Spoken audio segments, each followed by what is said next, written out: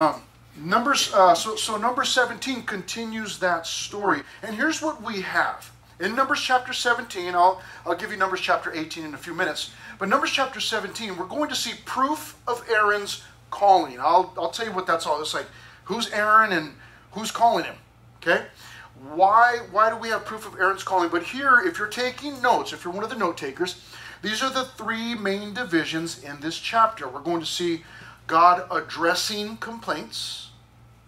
We're going to see that Aaron was in fact the chosen person for his position, and we'll find out what that position is. And then we'll see at the end, the last couple of verses in this chapter, that the people were afraid. So addressing complaints, Aaron chosen, and then the people being afraid. But let's tackle that first one, the first 5 verses, which is addressing complaints. And I'll read, and then I'll bring you up to speed, tell you what's going on. Verse 1, and the Lord spoke to Moses. This is what he said. Verse 2, speak to the children of Israel, and get from them a rod from each father's house. Now, what is a rod? And you're like, my uncle was in a motorcycle accident, and he ended up with a rod in his leg. Is that what you're talking about?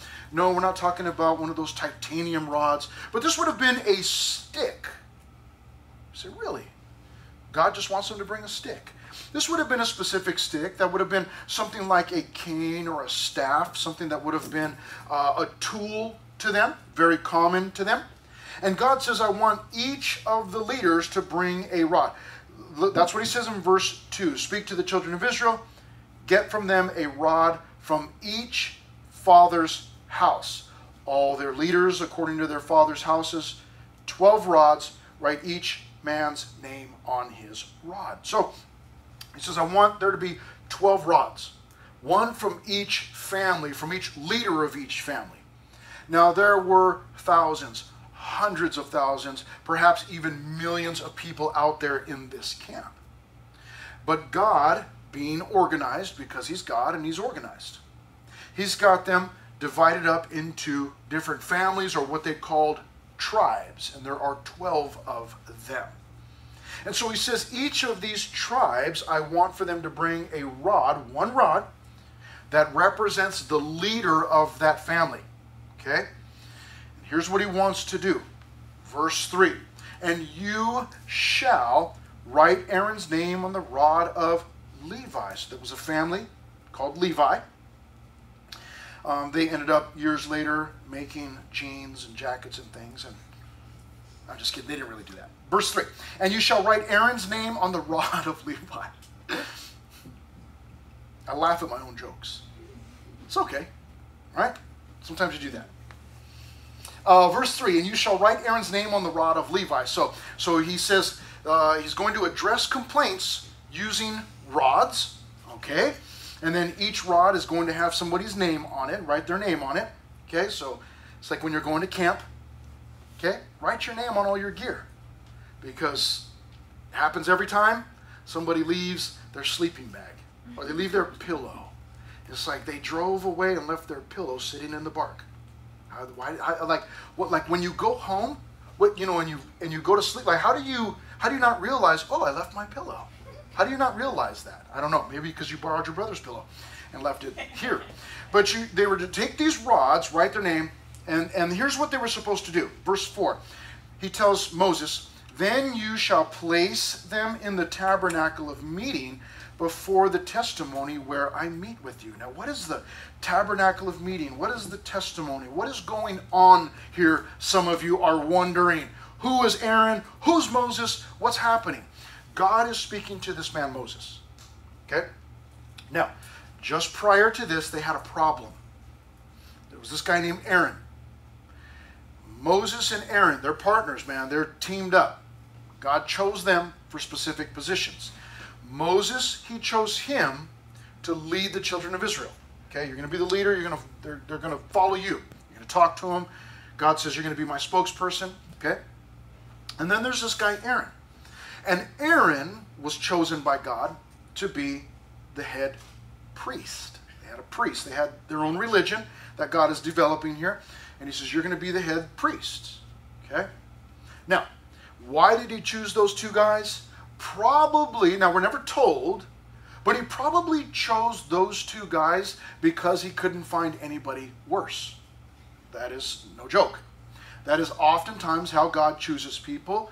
See, if he chooses all of the most famous people and all the best athletes, what will happen oftentimes is those famous people and those athletes, they will end up taking all the glory from God because they're famous and they're beautiful people and they've got it all together, and people will look at them and go, oh man, yeah, they're such beautiful people, and that's them. But if God takes, if God will choose losers, then people go, what? Like, how did you lead millions of people out of Egypt over to how did you do that? Moses, you're a loser. Moses was actually, he had grown up in the house of Pharaoh in Egypt. He was a stepchild. He was a step grandson to the Pharaoh. Step. And then Moses was actually a murderer. He had murdered a man, buried him in the dirt, in the sand. And then he was a man that was filled with fear because he ran for his life. When they found out, Pharaoh's like, I'm coming to kill you. And he split. He took off. And when God found Moses, he was walking around on the backside of the wilderness, just out there in the middle of nowhere with his father-in-law's, he was married by that point, his father-in-law's flock of goats or sheep. That was what Moses was doing.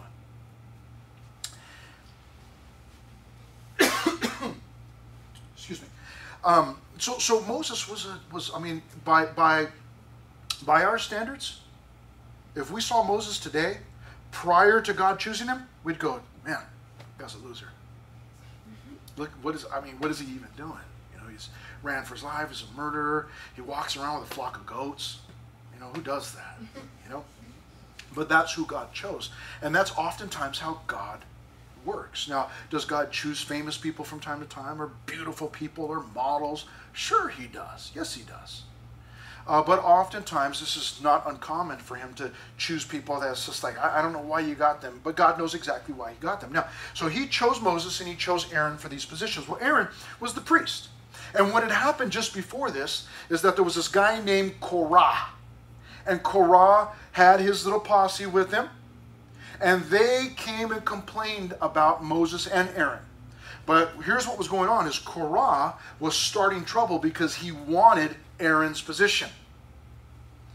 He wanted to be the high priest. He wasn't content with just serving God and that second-class position of being a Levite. We'll talk about that, what that means to be a Levite in a little while. But he wanted to have the top spot. Well, God distinguished between the two, and God actually ended up killing Korah because he was trying to take Aaron's position. Well, the day after God killed Korah, the day after, people complained again. And they said, you know what, Moses, you killed those people. And Moses is like, I didn't do it, God did it. But they're blaming Moses. And they're saying, you killed these people. And so what God is doing now? Now this brings us up to chapter 17. What God is, what's with the rods? What's with Aaron? What's with the 12 people? What's going on? What God is going to do is he's going to use these rods, these 12 rods, to once and for all announce to all the people that Aaron is the right man for that job. And basically back off. Verse 3. You shall write Aaron's name on the rod of Levi, for there shall be one rod for the head of each father's house. Then you shall place them in the tabernacle of meeting. What is the tabernacle? It was their temporary church, basically. Their temporary place of worship. It was made out of, it was a tent. Had only a few walls, and the rest was curtains and material and goat skins and different things. Okay? And he says, you're going to take all these rods, you're going to take them into that place, and in verse 4, you're going to put them before the testimony. That would be the Ark of the Covenant. This was a special box that God had previously told them to make. And it was a box that they were going to put some things in. They weren't just going to store like their chonies or anything like that, but they were going to have specific items that God told them to put in there. Okay? And so we're going to find out that one of these rods is going to go in there, but don't get there yet. Okay? So God says that box is special. God had said, you make this box, and I'm going to meet you there. I'm going to meet you around that box. I'll be there. So it's a big deal. Have you ever seen Indiana Jones and the Lost Ark, right? Raiders of the Lost Ark. How many of you have seen that? Anybody? Okay. The other half of you are like, no, I'm a Christian. That's a sinful movie. I don't watch that. But anyhow, that you get an idea. There's like the Ark of the Covenant. So God says, you bring these rods and you lay them before the testimony. Lay them there. He's going to do something special. And in verse 5, okay, now I messed up here a little bit, not a big deal, but I said rid myself, and I'm not ridding myself of anything. God was going to rid himself. So what I should have put was rid himself. God told him to bring the rods. God is going to rid himself of what? Well, let's find out in verse 5. And it shall be that the rod of the man whom I choose will blossom. What? It's going to blossom. Thus I will rid myself, this is God speaking, I will rid myself of the complaints of the children of Israel, which they make against you, speaking to Moses. So, what God is saying is, I'm tired of listening to their complaints. I'm going to rid myself of those complaints. I don't want to hear it. Just stop. And he's going to stop it. Okay, this is his way of stopping it. You know, some of you have been with your parents, your dad, and you're in the car, and your little brother or little sister get in there, right? And they always, everybody's always fighting over shotgun. I call shotgun for the next 20 years, and you're just like, I gotta have shotgun. You want your spot. Maybe it's 118 degrees outside, and you're like, no, that's the best air conditioning. Whatever your reason is, you've got your reason, but there's fighting, and then your dad's like, hey, I don't want to hear it. Or your mom's just like, knock it off. I don't want to hear it. Just stop. I don't want to hear you complaining. Okay? Get the chancla. Right? But I don't want to hear it.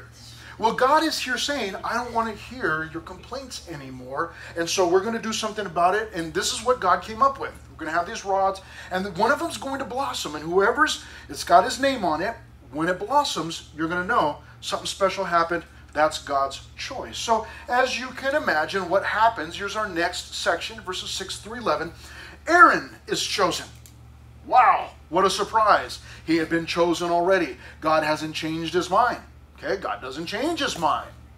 God's got this plan. He's got it all worked out. So in verse 6, beginning at verse 6, we see that the rods are collected. So Moses spoke to the children of Israel, and each of their leaders gave them a rod apiece. For each leader, according to their father's houses, 12 rods, and the rod of Aaron was among their rods, just thrown in there with the rest. And Moses placed the rods before the Lord in the tabernacle of witness. So he put it in there inside of their tabernacle, or that tent, their place of worship. Now it came to pass on the next day that Moses, the very next day, that Moses went into the tabernacle of witness. And behold, the rod of Aaron, of the house of Levi, had sprouted. Check this out. It sprouted, put forth buds, had produced blossoms, and yielded ripe almonds. Oh man, that sounds good. You like almonds? Who likes almonds? Okay? Yes. Fresh almonds, right? Unsalted almonds, or salted, whatever, but almonds. Good stuff. Well, God, overnight, he performs a miracle. This is what this is. This is a miracle. And he caused Aaron's rod to blossom, to bloom there. It says that it sprouted and brought forth buds and blossomed, and it yielded ripe almonds. Not just almonds, but ripe almonds. These things were ready to pick off of there and eat. So God here is making a distinction between Aaron and everybody else. Now, what this means is that God only loves Aaron and hates everybody else, right? No. All that God is determining is who's supposed to be in charge of the priest. That's all that's being determined here. But that was being challenged. So God is making that clear. Verse 9. Then Moses brought out all the rods from before the Lord to all the children of Israel. And they looked, and each man took his rod and walked away. So sad, right? L7, right? All of them, they came and picked up their rods and said, oh man, I'm not chosen by God. And they pick up their rod and walk away. And everybody sees Aaron's rod, and they go, oh man, look at Aaron's rod. He's the one that's been chosen by God. And in verses 10 and 11, it says, we get this reminder here, and the Lord said to Moses, bring Aaron's rod back before the testimony. So bring it back in to be kept as a sign against the rebels. Against the rebels. Now, if you're, into Star Wars, it's good to be a rebel. Okay, but when it comes to God and being in a relationship with God, it's bad to rebel against God. So he says there that this rod of Aaron is going to be kept. Aaron doesn't get it back. Isn't that funny? Because Aaron could have been like, hey, walk around town, like, check out my rod, man, and everybody could see that it's got almonds on or whatever, maybe stop and pick one off and... Yeah, that's right. God gave this to me. And, maybe make it really clear to everybody, like, yeah, this is who I am. But God says, no, you cannot keep that thing. You cannot keep that. It probably would have become a source of worship, might have distracted people. That's not Aaron's job. Aaron's job is to point people to God. It's not to take all the glory, not to take all the credit, not to get all the attention, but to point them to God. So it's possible that God says, hey, I'm taking that, not only to be a reminder, but to keep you, Aaron, from, getting a fat head or whatever. And so he takes this, it says in verse 10, is to be kept as a sign against the rebels. In other words, a reminder. Look at this in verse 10, that you may put their complaints away from me, lest they die. That's pretty serious. I mean, it's obvious to us, and this is one of the good things that I love about reading through the Old Testament, as you get an idea of who God is. And God evidently does not like complaining, because he said, let this be a reminder, because if they keep complaining, they're going to die. So basically God's saying, you keep complaining to me, and I'm going to kill you. That's pretty serious. Now, all of us in here have complained to God. At least 1,000,000 times. I know that I have. I know that over the years of being a Christian, and I've been a Christian now for, how old am I? For like 29 years. I know that I have complained to God countless times. I'm quite the expert at it. But I know God doesn't like it, and I ought not be ungrateful and complaining to God, but this is a stark reminder. Right? It's like you can't get around this one. There's no, there's no like, oh, maybe God doesn't so much mind complaints. No, it says here, God tells his own people, you keep complaining and I'll kill you. So Moses, you better tell them that. Keep the rod as a reminder. Every time they see it, I better not complain because God might kill me. Okay, so that's what this rod was supposed to do. It was supposed to be a reminder for them. But it's just, there's a basic principle here that God doesn't like me complaining to him. I ought not be complaining. I should be grateful, thankful for the things that I have. Believe it or not, even the bad things. You ever heard the story of Corrie ten Boom? Anybody ever heard of Corrie ten Boom? If you've never heard that story, you got to look this lady up. Corrie ten Boom. She was captured by the Nazis during World War II, but her and her sister, they were in the concentration camp, but they were Christians, and they were trying to share the gospel with all of the Jewish ladies that were in there, even in the midst of all this. And I think it was her sister one time. I don't think it was Corrie. I think it was her sister. As they were praying, the sister was like, you know what, God, I'd like to thank you for the body lice. I think it was. They had body lice, and it was body lice. I'd like to thank you for the body lice. And her sister's like, why would you be thankful for body lice? And it was like, it's just, we got to be thankful for everything. Well, turned out that the guards, the Nazi guards, because of the infestation of lice inside of the barracks where these women were housed, because it was so bad, the Nazi guards wouldn't come into that place. They're like, I'm not going in there. It's infested with body lice. Because of that, because the guards wouldn't come in, they had the freedom to continue preaching the gospel and seeing women get saved, Jewish women getting saved during World War II. Incredible. So it's like, who would be thankful for the bad things? But God uses everything, right? And whatever God determines, listen, I want to be satisfied with that. So, what a reminder. Wow. But let's look at this last section. It's just 2 verses, 12 and 13. They were afraid. The people were. Verse 12. So the children of Israel spoke to Moses, and they said, surely we die. I mean, they're like, oh, I complain all the time. I'm going to die. You know? Can you, like some of you play video games, you know, you're a gamer, and you just know there's just sometimes where you're just like, no, I'm just going to die. I just know it, right? You get dropped in, or you respawn or whatever, and you're just like, no, I know I'm going to die. Okay? You could be playing Super Mario or whatever, but there's just a point where you know, like, there's no going back. I'm dead. Okay? These guys were like, hey, they're like, they heard that, they're like, man, you keep complaining, you're going to die, and they're just like, surely we die, we perish, we're all going to die, because they understood the attitude of their heart, that they were complainers, and for many of us, that's in our nature. We complain. We complain about things. Nothing's ever right. Nothing is ever satisfactory.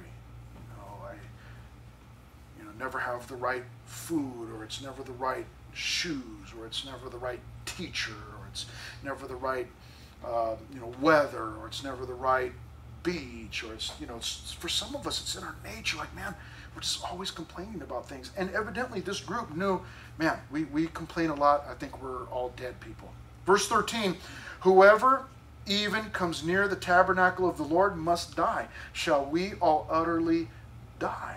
So they realized, man, they got the point, like, oh man, this is so scary. But you see, let me point something out before we get into Numbers chapter 18.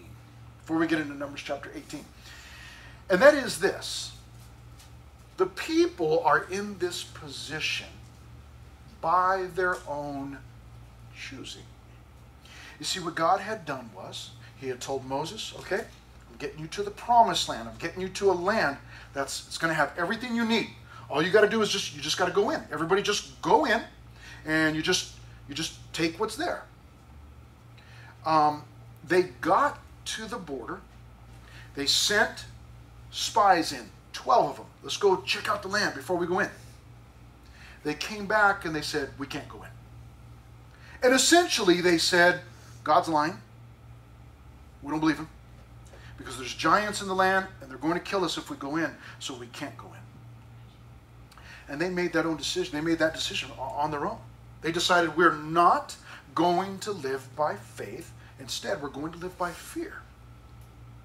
Well, let me ask you a question. This is a rhetorical question. Everybody knows the answer. We've all experienced it.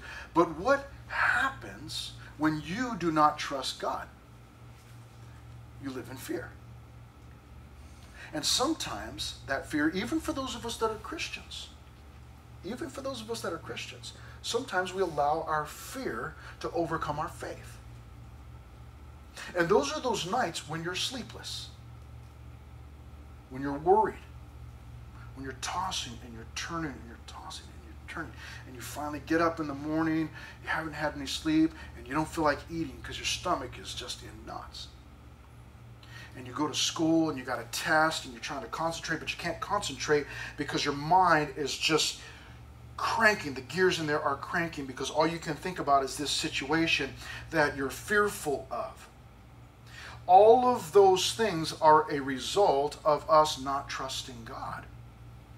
When we do not trust God, when we do not live by faith, what happens is fear overwhelms us. And living in fear is no fun at all. And these people are living in fear because they would not trust God. There was no rest in their lives. No rest. They can't be settled. They're always uneasy. And this is the reason why the name of this, or the title of our series, is what? I'm going all the way back. It is Wanderers, because this story is the story of people who do not live by faith. Yes, they're God's people, but they chose not to live by faith. And because of that, they're always wandering the wilderness. In fact, this group of people that we're talking about will be wandering the wilderness for 40 years because they wouldn't trust God. And for some of us, that's how our lives are right now. It's like we're just wandering. Like, I don't really know where I'm going, what I'm doing, and I don't know where I'm going to go and what's happening, and I'm not sure what's going to happen in this situation. And, you know, this thing going on with mom or dad or with my brothers or with my aunt or my friends or things at school or you're just never settled. Your heart is never at ease.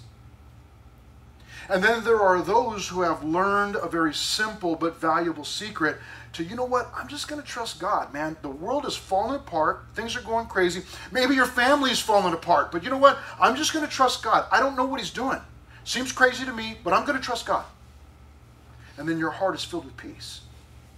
And nobody can figure out why. Like, man, what do you know, these things are going on in your family or in your life, and you've got these struggles and these complications and all these problems, and you're just in cruise control. Like, how do you do that? I'm just trusting God. Like, I don't know. I just decided I'm going to trust God. And so your heart is not wandering. Your heart is steady. Your heart has found peace with God. This is the lesson that we are learning here through the mistakes of these people.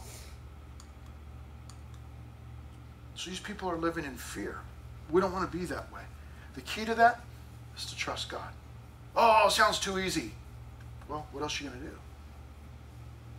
You better get a really good job, because you're going to need to pay that therapist thousands and thousands of dollars in order for you to find some peace. And the peace is probably going to come in the form of a pill that they're going to give you. And it probably still won't bring you peace. The only thing that's going to put your heart at ease, the only thing that's going to give you genuine peace in the midst of all this mess, is trusting God. That's the hard lesson that these people are learning.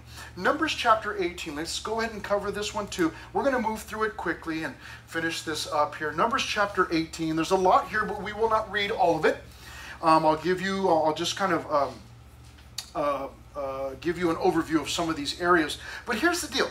This is provisions for the priests and Levites. Now, this is how the book of Numbers is laid out. Sometimes you get these crazy stories like the budding of Aaron's rod. Oh man, this is real. And then the next chapter is like, okay, I've got a bunch of rules for you. Wait, what happened to the flow? But this is how it was written. It's not for us to complain about, because we might die. Okay, so let's just take what's here. Numbers chapter 18 is about provisions for the priests and Levites. Let me before we get into talking about priests and Levites, let me ask. I'm just going to throw a question out there, something for you to think about. How does Pastor Chris, anybody in here know Pastor Chris? Okay, if you don't, now you do, because he's me, okay? I'm a pastor. I do this full time. My schedule is Sunday to Thursday. I'm here on Sundays, Monday, Tuesday, Wednesday, Thursday, okay? So right now, I want you to ask yourself, like, okay, so how does he, like, have money to, like, do things or buy those stupid shirts? Like, how does he live? He's a pastor? Like, what do you do? Okay, so we'll talk about that, but the principles are the same. Numbers chapter 18, we're going to see provisions for the priests, for the Levites. Who are the Levites? We'll talk about that. And then we'll see provisions from the Levites. Okay? But let's look at how God provided for the priests. Let's read verse 1. Verse 1 says, "Then the Lord said to Aaron, you and your sons and your father's house," see, that's everybody in the family, "with you shall bear the iniquity related to the sanctuary.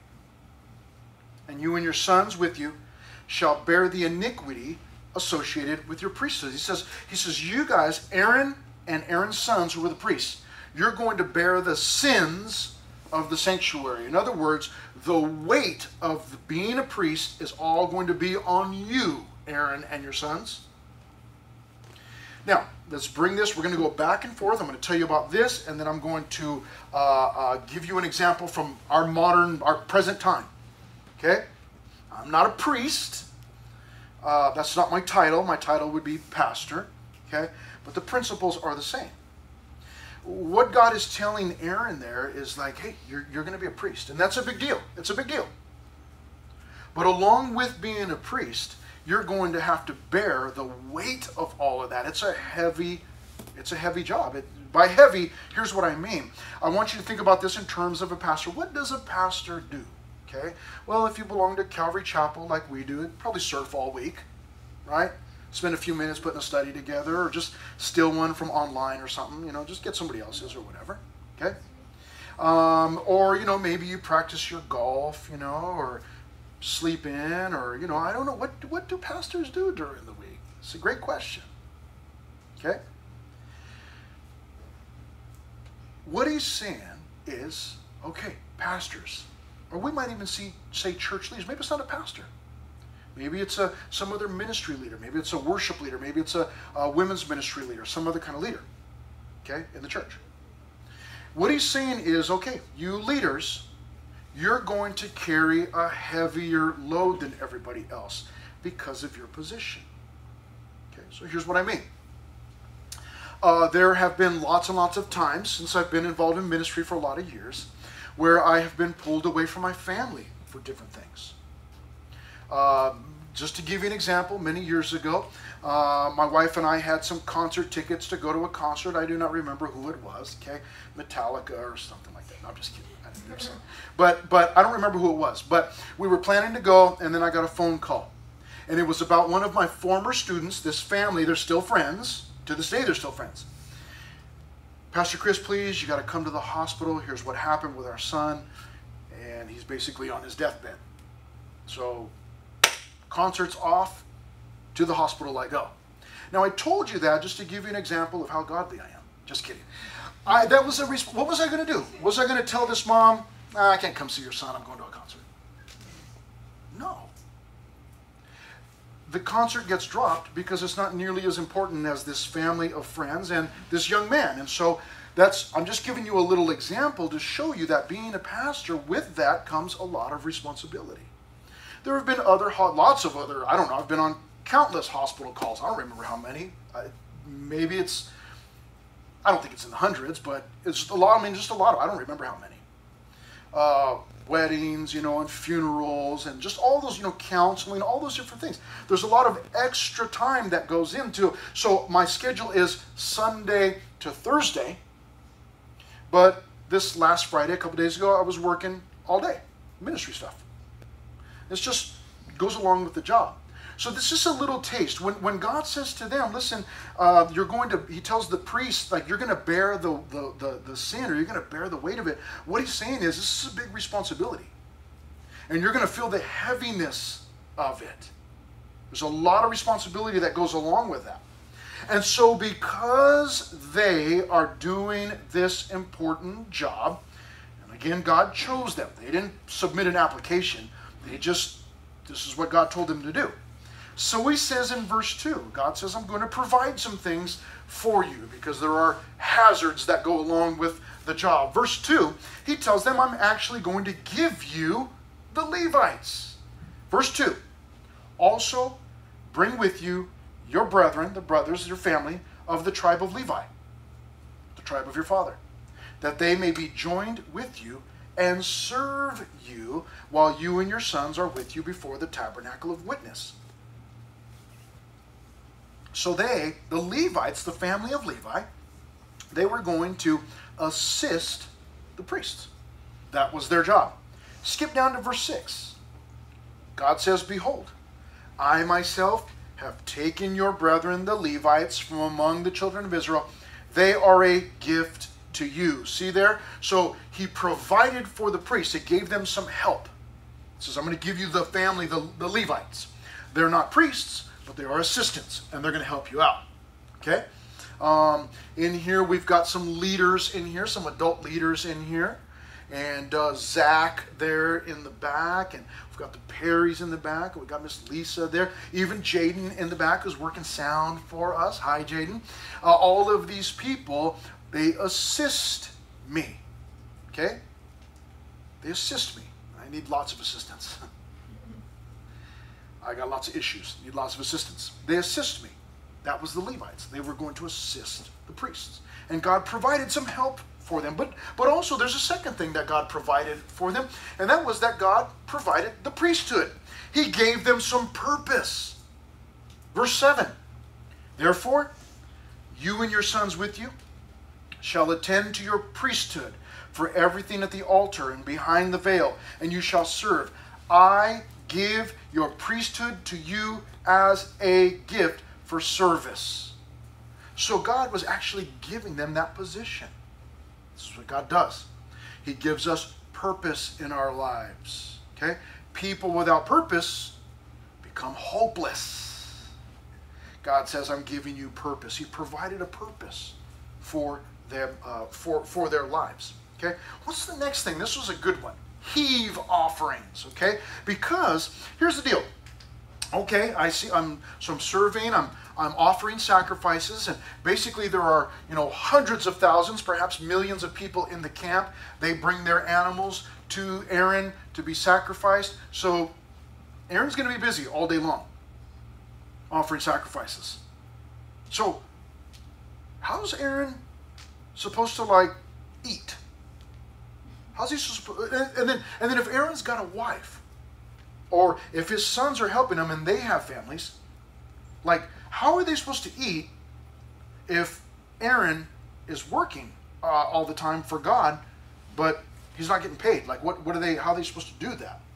Well, that's what this is all about. God's provisions for these people. And here in this section, beginning at verse 8, he tells them, I'm going to give you heave offerings. If you skip down to verse 11, this also is yours, the heave offering of their gift, with all the wave offerings. I have given them to you, he says in verse 11, and your sons and your daughters with you as an ordinance forever. Everyone who is clean in your house may eat it. Wash your hands. That's not what he's not talking about, washing your hands, but what he's saying is if they've gone through the ceremony and been cleansed, it was somewhat easy. They just got to go through the ceremony. They can eat these things. But here's the way this works, in case you're not aware of what's going on. The heave offering or the wave offering, these were offerings that people would give to the Lord. And what would happen is God is here telling them, and he will continue to go on to tell them, that they're going to get certain offerings. Certain offerings. So let's say I was going to bring this beautiful study packet for the incoming 9th grade girls. Okay? It's pink. So we don't need these things, guys, right? Tough. I like pink. Pink's great. Anyhow, so let's say I was going to offer this to the Lord as a heave offering. I would bring it, and I would go in and I'm making this real quick. I would heave it up to the Lord. I would just say, Lord, this is yours. And then what God is saying is, then that goes to the priests. And the priests can partake or eat from that, and they can even feed their families from that. There's something called a wave offering too, that would be waved in front of the Lord, symbolically, and then given to the priests. So God here is providing.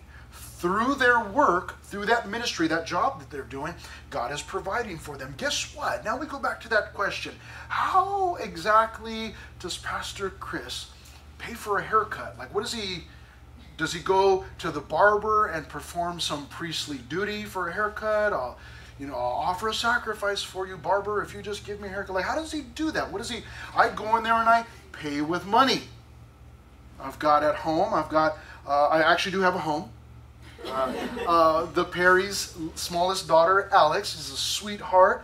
One time we were leaving and we were both getting in the vehicles, and they were getting in their little minivan. I'm getting in my car, and she's just looking at me we're like best friends basically. But she's looking at me so confused. She goes, where are you going? I said, I'm going home.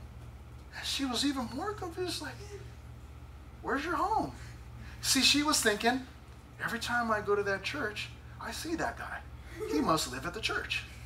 That's what she was thinking. I must live here, in the little back room or something. Where do I live? But I actually have a home. And when it's 152 degrees out, I turn on the air conditioner. But I pay for my bill with money. I pay for my haircuts with money. When I need new clothes or I got to put gas in my little car or whatever, I pay with money. How do I do that? Where does that money come from? Does God, do you just wake up in the morning and it's like Aaron's rod budding, there's just money there? Like, how does God do that? It comes from the money that people give to the church. And you go, I knew you guys were cheating everybody, stealing their money. No, the people that give to the church, they know that the money's being used to pay me and to pay the other people that are on staff, guys and men and women, people that are on staff. And then there's a portion of that money that goes to pay for carpet, pays for lights, pays for sound, pays for TVs, pays for all of these things. So all the money gets divvied up to different things, and portions of that, small portions of that, go to the different people that are on staff, the pastors and other people that are on staff at the church. So I get paid from people giving. See, same principle. God is saying, people give, and God says, I'm going to give you a portion of that. You're going to get some of that. Some of it, God says, is going to go to me. It's going to get burned. But there's going to be a portion that goes to you, priests. So God is providing for his people through what other people give. That's the way that it works. Now in verse 12, he talks about the best and the first. I love this section. For me, this is so exciting. Verse 12, this is God speaking. All the best of the oil, all the best of the new wine. Yes, they had wine. And the grain. Their first fruits, which they offered to the Lord, I have given them to you, God says. I'm giving those things to you. Verse 13, whatever first ripe fruit is in their land, which they bring to the Lord, shall be yours. Verse 14, every devoted thing in Israel shall be yours. Verse 15, everything that first opens the womb, in other words, the firstborn of all flesh, is yours. Now, he does go on to say, they don't keep people, okay? But if your firstborn son, you would bring that firstborn son to the Lord, and basically it was like a heave offering. You would say, Lord, I dedicate this little child to you, but then you would take your little brat back home, okay? You wouldn't leave him there for the priest, but you would take that little beautiful little baby back home. And so he talks there about redeeming them. They would give a portion of money in place of that little baby, a firstborn baby. Or even there were unclean animals that couldn't be given to the Lord, but you would give a portion of money in place of that animal. Okay? And so he talks about that in verses 15 and 16. But look at this in verse 17. But the firstborn of a cow, the firstborn of a sheep, get some hamburger, you get some lamb chops, or the firstborn of a goat, you shall not redeem. They are holy. You shall sprinkle their blood on the altar and burn their fat as an offering made by fire for a sweet aroma to the Lord, and their flesh shall be yours. See that? So any cows that were dedicated to the Lord, or sheep that were offered, or goats, he says, that belongs to you. You get some of that. So that's how they were able to sustain themselves and their families. Verse 18, and their flesh shall be yours. Verse 19, all the heave offerings of the holy things which the children of Israel offered to the Lord, I have given to you and to your sons and daughters. And I love this in verse 19. Look at this. It is a covenant of salt forever before the Lord with you and your descendants with you. This is actually this covenant of salt, that little phrase. Just about done here. Just about done. Covenant of salt. It's actually a beautiful thing. Let me read something to you from somebody that was much smarter than me. As salt was regarded as a necessary ingredient of the daily food, and so of all sacrifices offered to God, it became an easy step to the very close connection between salt and covenant making. When people ate together, they became friends. Doesn't that so many times seal the deal? If you're at school and you meet somebody new and you're kind of like, I'm not really sure. I might like this person. We might be friends. I'm not really sure. And you're like, hey, what lunch you got, first or second? I got first. Oh, I got first. You want to eat together? Yeah, dude, let's do it. And then you're like, there's the hookup there. You're friends, like, because you ate together. ate that junk food together. And you're like, yeah, all right. You know, well, that's the same thing. He says, compare the Arabic expression. This is an old saying. Here's what it says. There is salt between us. He has eaten my salt, which means partaking of hospitality, which cemented the friendship. This is funny. This is kind of funny for us. Because if I were to say to you, hey, why are you being so salty? You'd be like, what? Oh, no. Because for us, that means like having a bad attitude. Like you're all bitter. Like, why are you all jealous? Why are you being so salty, man? Right?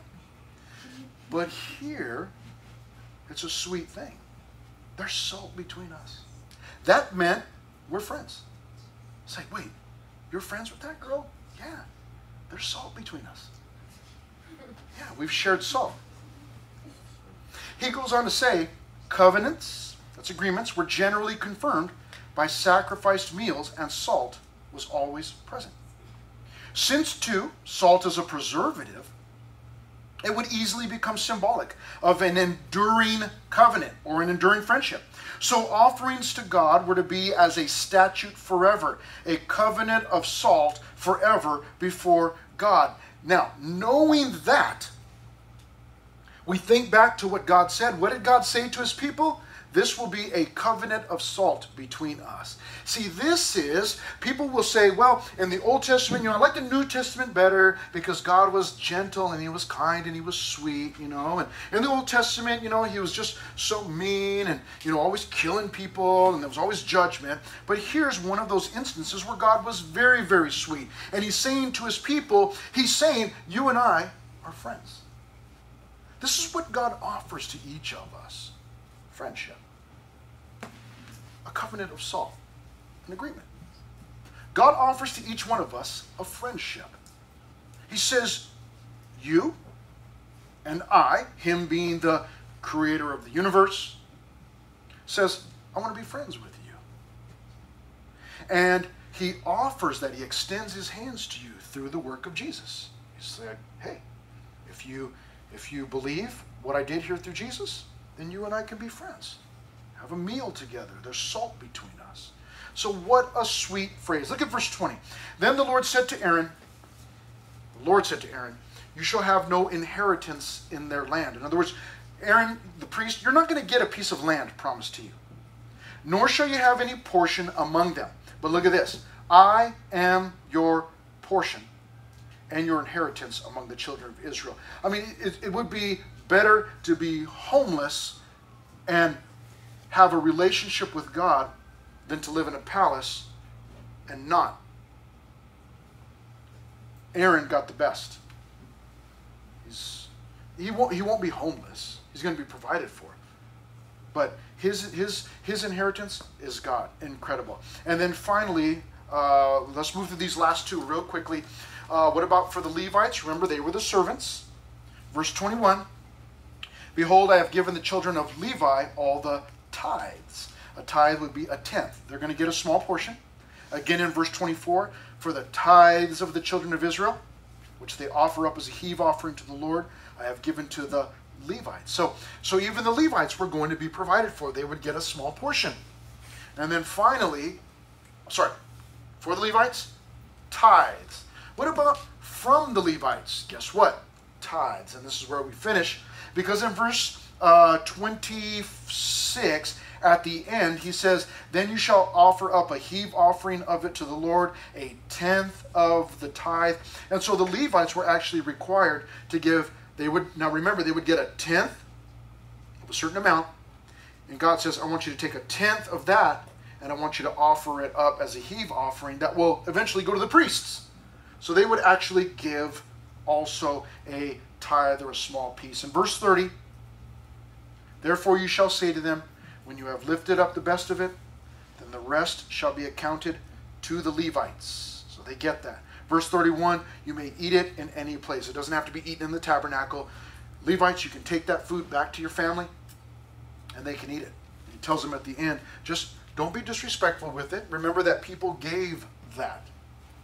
So listen, I don't take money that I've been given from the church that people have paid, and like, woo, payday, I'm going to the casino. Just to eat at the restaurants, of course. You know, I wouldn't do anything else, you know.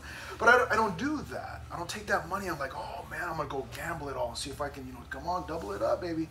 I don't do that. Because he says here, don't treat it disrespectfully. Verse 32, but you shall not profane the holy gifts of the children of Israel, lest you die. It's a biblical principle there. God provides something for you. Don't take it and just give it away foolishly. Got to be careful. So I am thoughtful about the things that I do. And yeah, you know, there are, I mean, my family does, you know, we do some fun things. We, you know, we go to the beach, or, you know, we go to a soccer game or whatever. We spend some money, but we're not, you know, I'm not out there living lavishly or gambling money. You know, you're not going to, you know, be driving to the store this week. And it's like, is that Pastor Chris rolling dice with those people in the, you know, in the back alley? You know, like, hey, come on, you know, I'm not doing that. Not doing that. I got to be mindful with how I'm using the money. And these people had to be also. But let's finish as we get ready to pray here. I just want to say, listen, God's offering all of us that same covenant of salt. He wants to be friends with you. Isn't that sweet? Isn't that sweet? What a sweet thing. Because it may be that everybody around us will fail us at one time or another. But we always have that friendship with God to go to stand on. What a sweet thing. Father, thank you so much for this morning.